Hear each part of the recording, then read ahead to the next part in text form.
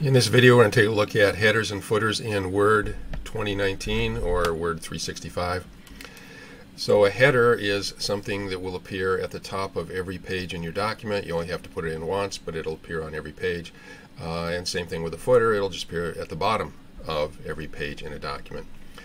There's a couple ways to do this. You can go to your Insert tab up here, and you can choose header or footer. If you do, they've got a bunch of predefined formats, and both for header and for footer they probably look similar. And I never use these. The easiest way to get into the header and footer, you can tell where the header is. If you're in, let's go to our View tab here, and if you are in Print Layout View, then you will see, and you have the ruler visible as well. Then on the left side here you will see a gray area, and that is the header area of the document. We've also got like a left margin and a right margin here, and if you scroll down to the bottom of this page, you can see this gray area is going to be where your footer goes. Okay, and the easiest way to do this is just go up here and make sure you're well up above this border here between the gray and the white, and just double click. And if you do, a couple of things happen. The cursor jumps up here. All of this stuff gets grayed out, so it lets you know that you're not editing the document anymore. And the cursor is up here in the header. And there are some tab stops. We haven't talked about tabs yet, but we really don't need to talk about them too much. This is a predefined or preset tab stop, and it is right in the middle between the left margin and the right margin. So we've got 6.5 inches here, and you divide that by 3, you get by 2, you get 3 1/4.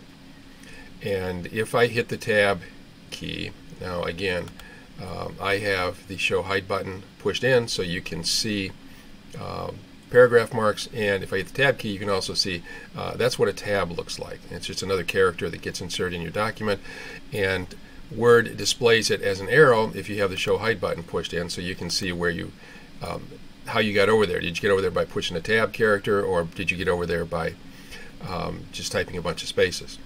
So anything I type here will be centered around this point. So it'll keep readjusting the text so that it gets centered underneath this point.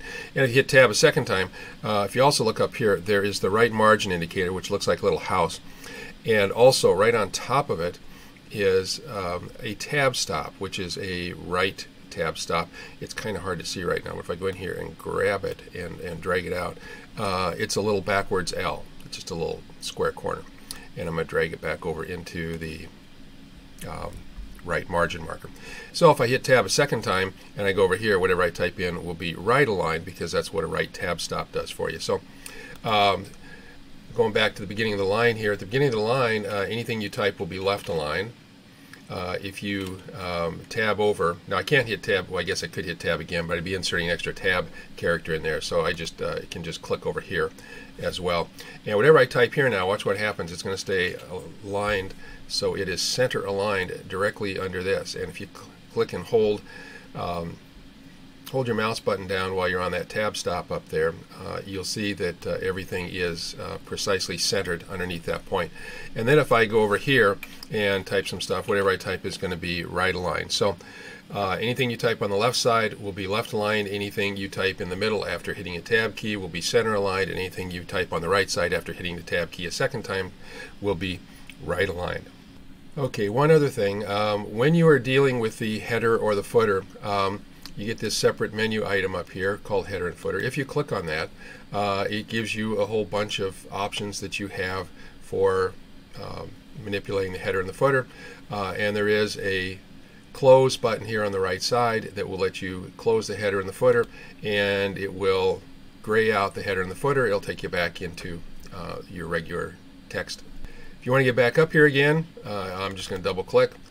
The easy way to get out is just to go down here and double click. You know, if you want to get in up here, you double click. If you want to get out, you double click down here in the body of the document. And we'll talk about more header footer options in the next video.